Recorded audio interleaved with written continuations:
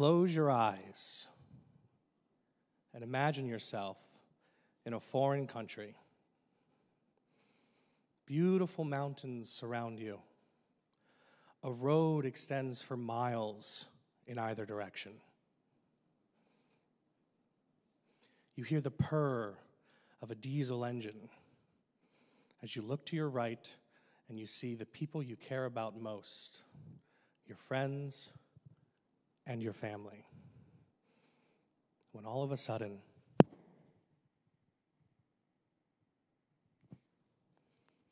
the concussive blast pierces your ribcage, your ears ringing, and everything around you goes brown. That is the experience of being hit by an improvised explosive device, or IED, otherwise known as a roadside bomb. My name is David Shade. I'm a combat veteran. I'm a paratrooper. I'm a CEO, an entrepreneur, and a professional dog trainer. And that's exactly what happened on August 11th, 2007 in Afghanistan, when the lead vehicle of our platoon was struck by one of these IEDs. Now, I was the driver of the lead vehicle in this platoon, but on the one day that I wasn't was that day. Because a game of rock, paper, scissors decided that my crew would get to go for hot chow and a hot shower. Unfortunately, on that day, my friend Corporal Good was killed, died from his wounds as that explosion opened up the vehicle like a can opener and ejected the crew members. He was in my seat that day.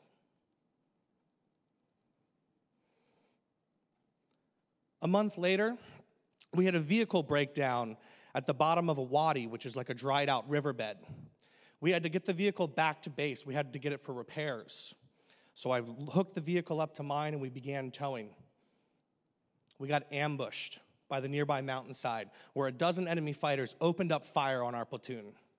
Every single truck had bullet holes in the side of every single vehicle. Every single window and every single antenna was hit with a bullet. The volume of the gunfire was out of this world.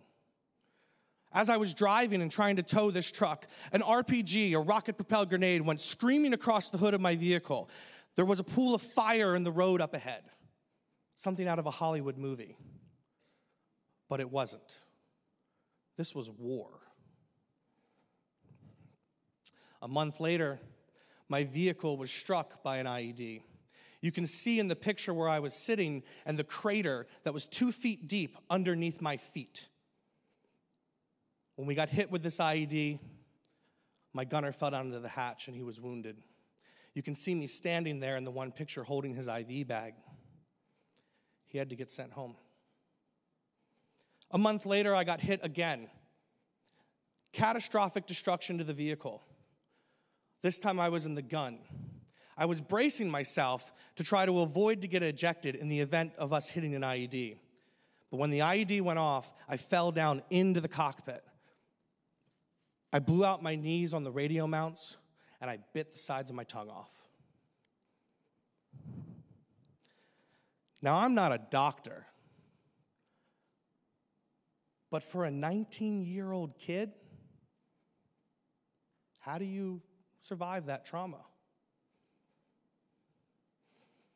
This is why so many veterans are struggling with post-traumatic stress, because they're unable to recover from the trauma that we're sending these young boys overseas. In addition to that, the Army trains us not to have empathy. How can I be a good warfighter if I care about the other guy's family? Personally, I took it a step further. I numbed myself emotionally to such a degree that I had to accept the fact that I was already dead. And by doing that, I was an effective fighter. However, this comes at a cost. And that cost I experienced when I came back home. Dealing with post-traumatic stress is like you're in a deep, dark pit, and you can't get out of it. No one to talk to, no way to climb out, no lifelines.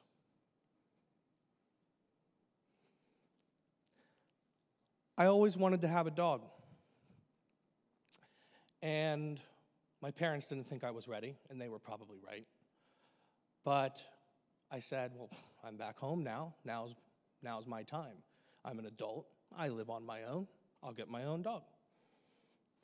And that's when Lulu came into my life.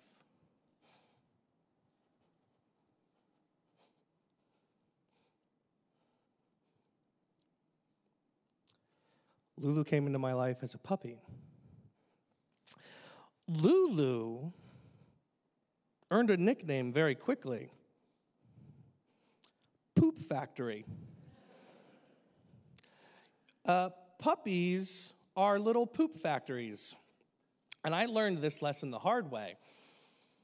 The very first night, trying to sleep, and I wake up, what's this smell? Puppy poop. And I was up there, 3 a.m. on my hands and knees, scrubbing the floor, about to lose my mind. A year ago, I was fighting in a war, and this puppy brought me to my knees. But that day passed. And the next day. And the next day. And a bond began to develop with me and this unassuming animal. She helped me. I was on my own. If I had to go to sleep, who was on guard duty? Well, Lulu would let me know if someone was approaching the house, if I was in danger, so I could ready myself. She taught me how to control my anger, because if I got angry, she would run away. Which taught me to reel it in.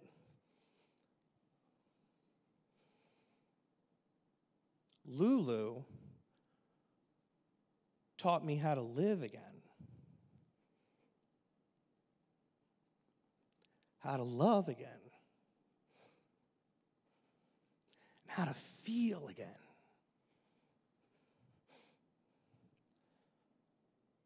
So, what if every veteran returning home from war was given a dog? What if, complementary to their traditional care, they were given a friend? We know that there's over 3 million post-9/11 veterans. And we know that over 3 million dogs are surrendered to U.S. animal shelters each year. What if we could save the life of a veteran by saving the life of a dog? I'm not a mathematician, but I've done the math. You know, there's a memory that I'll never forget. With Lulu, shortly after I first got her, I took her to her favorite hill where she loved to play fetch.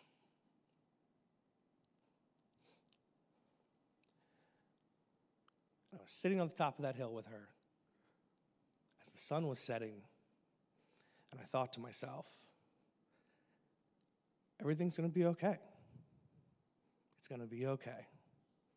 So what if? Thank you.